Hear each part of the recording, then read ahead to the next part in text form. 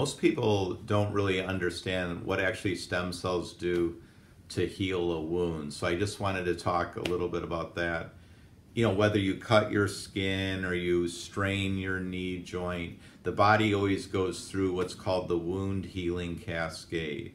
So there's three phases to it. The first phase is called the inflammatory phase. So when you cut your skin or you strain your knee, what's going to happen is there's going to be an inflammatory reaction, and that inflammatory reaction is going to cause a lot of substances in the area that are inflammatory, like interleukin-1 and cytokines and various growth factors. And what they're trying to do is actually get the stem cells to the area. So the inflammatory phase tries to get healing cells, including stem cells, to the area. Then the next phase of healing is called the proliferative phase, for which prolotherapy is named. So prolotherapy, when I do, or an experienced prolotherapist does prolotherapy, they're helping the injury go through all these phases, the inflammatory phase, then the proliferative phase. Now, once the proliferative phase starts in healing, what's happening is there's the proliferation not just of cells, but also of the substances that are going to repair the tissue.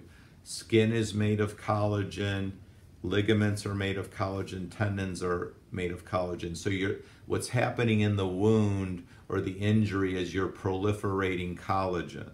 So that phase goes on for like 4 to 6 weeks. So when we do, or I do, comprehensive Hackett-Hemwall prolotherapy, we're seeing people every 4 to 6 weeks to simulate what normally happens in the human body.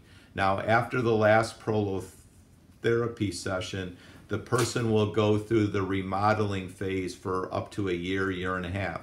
During that time, the collagen is tightening and strengthening. So you can understand that prolotherapy is going to be very effective at curing a lot of pain, because all it does is start the healing process that the body normally goes through when it's healing a wound.